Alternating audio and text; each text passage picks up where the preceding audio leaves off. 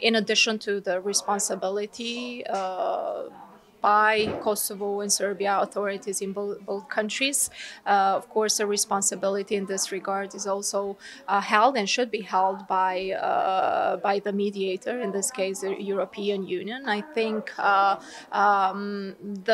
process has been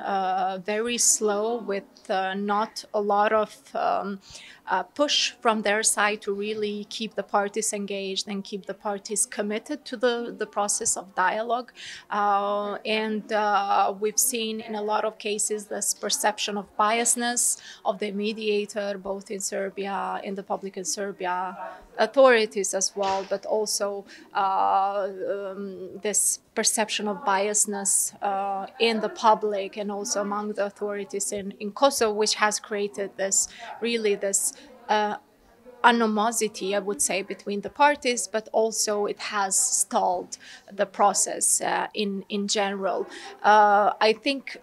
for us, it was very important for this process to, of course, impact the lives of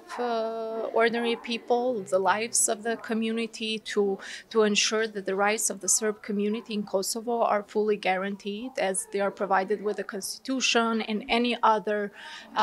mechanism that would ensure full inclusion of Serbs in Kosovo's society, in Kosovo's institutions. But then also for the process, for us, it's very important that Serbia recognizes that there is a new reality in Kosovo, and the government of Serbia to, as part of this process, to also recognize what has happened during the war in Kosovo, towards the Albanian community, to admit the crimes, to commit to providing justice for the victims, to apologize and to really